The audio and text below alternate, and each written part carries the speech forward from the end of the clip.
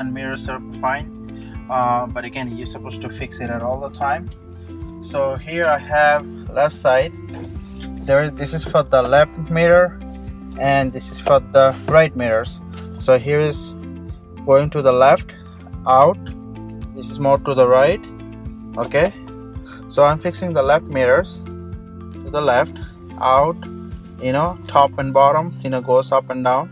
And when I'm finished, I'll change it to the right, and I'll go to the right mirrors. As you can see, when I put it down, a little bit down, because we're going to do most of the parking on the right side, and you can see the curve.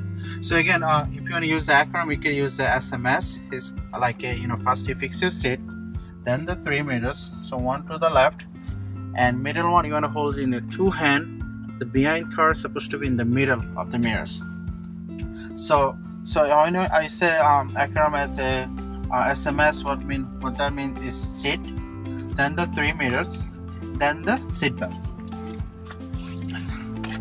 Okay. Alright, so you just wait for the instruction to get out in the traffic. So again, we use a 5 format. First we gotta change a gear, signal, wheel, look mirror, look back. Okay, we're gonna use that same format. So I'm changing a gear, signal, one to the left, look at the mirrors, move your shoulder to the left, and slowly put the gas. Okay. So again, if you are driving straight, you should be less than 25. So this is a regular stop sign. You should stop twice. So first you stop, you look right and left for pedestrian. If you don't see anyone, lean forward. Let's stop here again, look for the traffic. If you don't see any traffic, let's go. Again, when you're driving straight, you should be less than 25. So again, I usually recommend to drive 22 to 23, because as soon as you hit 25 and over, guess what, you fail the exam. Again, they're very fair. They don't want to trick you or anything like that. So again, and they're reasonable. Okay. A lot of people say, if they're hard or easy, it's not hard or easy. They're just the fair game. Okay.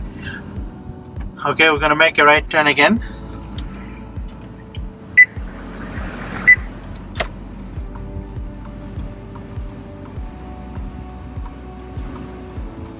So you're gonna stop once again, look right and left. I don't see anyone here. Let's lean forward. Let's look for the right and left. No, I don't see anybody here. Here I'm turning. Okay.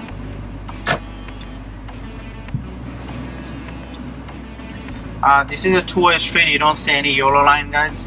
So you want to be more to the right side, because again, you want another car to pass by as well. All right. We're gonna make a left turn. Again, when you're making a turn, you should be an L-shaped turn, okay, not a short turn or wide turn. So when you're turning, it should be L-shaped turn, guys. Okay, this is a stop sign. Again, this is a regular stop sign. You have to stop twice. Let me just stop at another time. Let's stop here. Again, this is a one-way, and it's coming from the right, so right is clear. Nobody's here. Let's go. Again, as you can see, I'm keep using a hand over hand technique. It's much easier for you to, when you're making a right turn or left turn, and it's easy for you to